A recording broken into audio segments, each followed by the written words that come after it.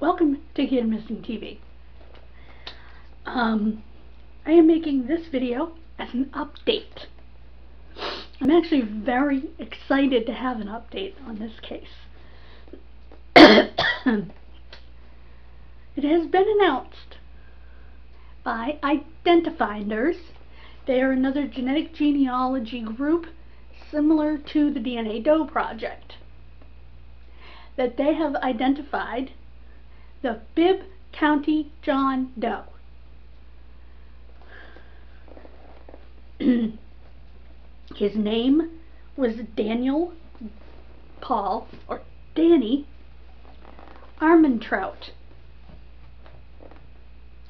This, according to Identifinders, was the oldest case from the National Center for Missing and Exploited Children, NCMEC, to be solved with genetic genealogy.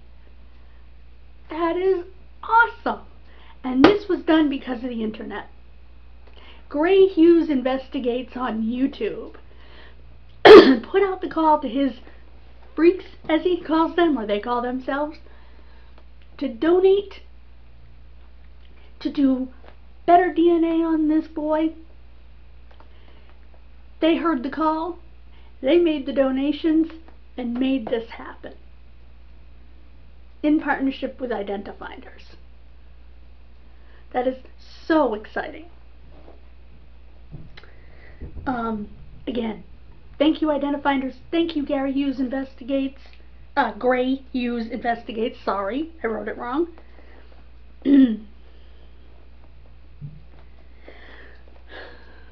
It was quite a ring around the rosy to get to where they were going. But they found the boy's brother, Donald. Once he was shown the morgue photograph, he confirmed that this was his brother. He downloaded this picture because, according to the genealogist from Identifinders, he didn't have a picture of his brother except as a baby. I find that so sad that he was printing out a morgue photo, although his morgue photo is beautiful.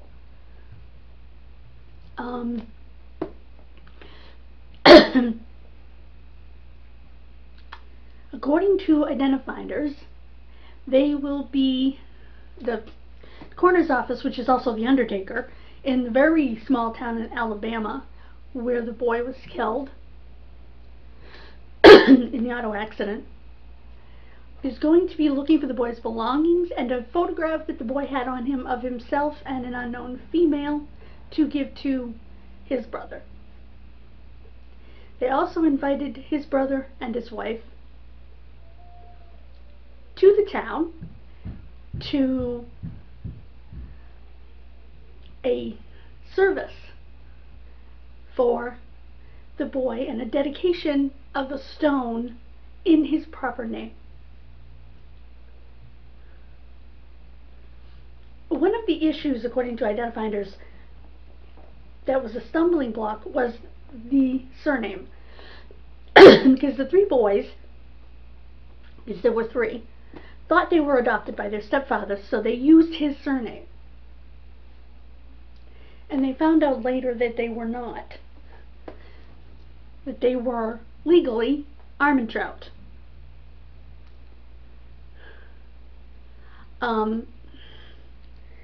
I'm just blown away. This boy, Daniel Paul Armentrout, was only 15 years old. And I don't know if I mentioned in my other video that he had a limp, but he did. And the first thing the lady from Identifinders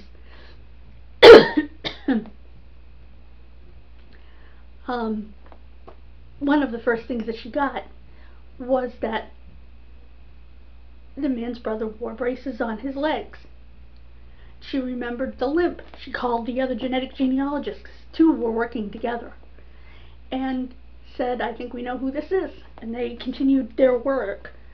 It was painstaking work that these two wonderful ladies did. Misty and Colleen, I think. It was just amazing. Kathleen. What they had to sift through genealogically to find it.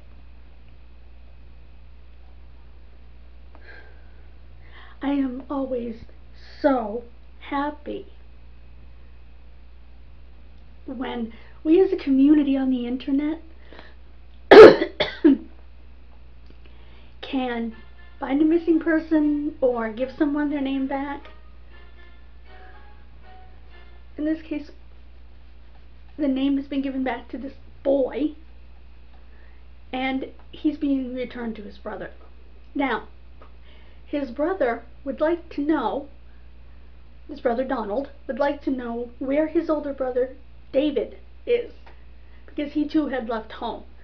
According to identifiers, they didn't have an easy home life, so they all left home fairly early. Donald went in the military. He is not sure what happened to David. In fact, when he was first told about the boy, they asked him when he looked at the picture, is this David or Danny?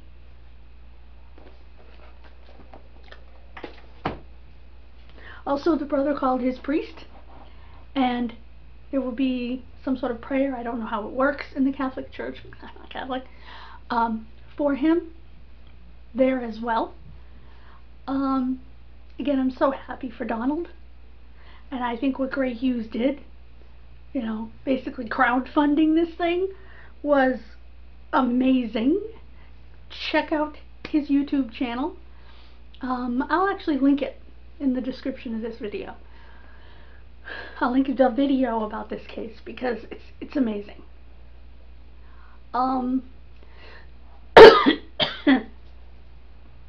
Thank you to everyone who looked at the picture, everyone who opened a browser and tried. It's awesome. And especially to those women who did all that work. And to Dr. Fitzpatrick, who got the DNA and pulled a miracle out of a hat in getting enough DNA for submission. And thank you to all the people that worked with them, giving them access to their DNA and their matches, and giving them, I would do it in a heartbeat. And these people learned something along the way. And I think that's great, about their own families. Excuse me. Thank you so much for joining me. And please check out the other video that was uploaded today, that was made previously. It is about Teresa Alfonso and Cynthia Gooding, missing from Marathon, Florida. And please check out my citations video, also uploaded today. It's been a busy day. Thank you, goodbye, God bless you, and enjoy the rest of this day.